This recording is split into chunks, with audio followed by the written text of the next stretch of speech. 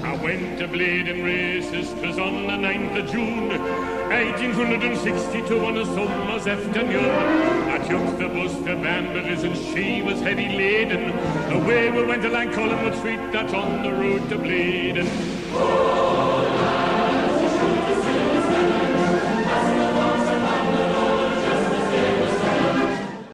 You're watching TOON Army TV. Breaking news, Newcastle United have signed Callum Wilson on a 4-year contract from Bournemouth. He's signed on an undisclosed fee, but it is believed to be in the region of £20 million. I'm absolutely delighted with this. He's an England international. We needed a striker, and welcome to the club, Callum Wilson. Now, Callum Wilson has said in a statement this afternoon on the Newcastle United official website, "From the minute I knew that Newcastle were interested, it was definitely something that appealed to me.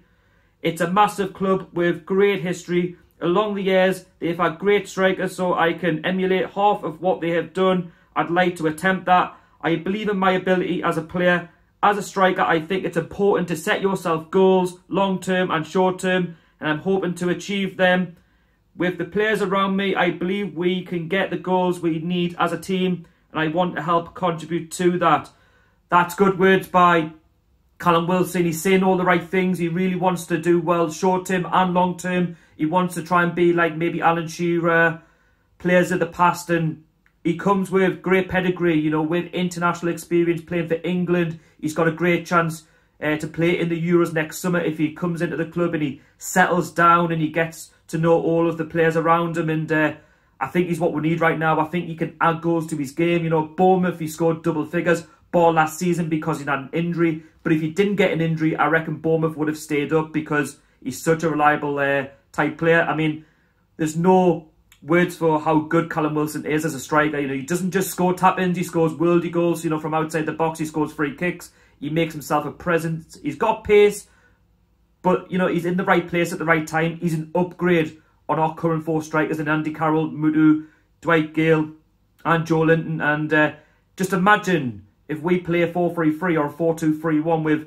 you know, Callum Wilson on one side, Joe Linton on the left, you've got ASM on the right, you've got Miggy in the number 10, you've got Almiron, you know, potentially helping him out in support, you've got Hayden and Shelby.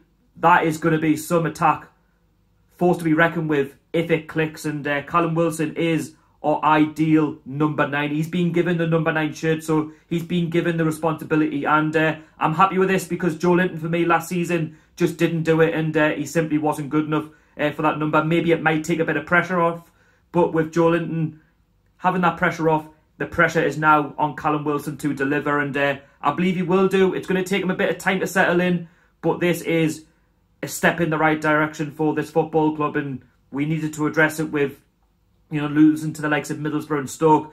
Steve Bruce has went on to say, "Callum is somebody I've admired for a long time and I'm delighted to get him.